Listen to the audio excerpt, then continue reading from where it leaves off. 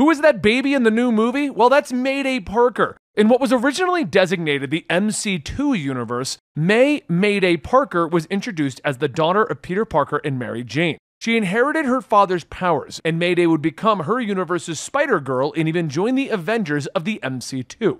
She would then fight against the Inheritors during the Spider-Verse event, though her main motive was to protect her family, especially her baby brother.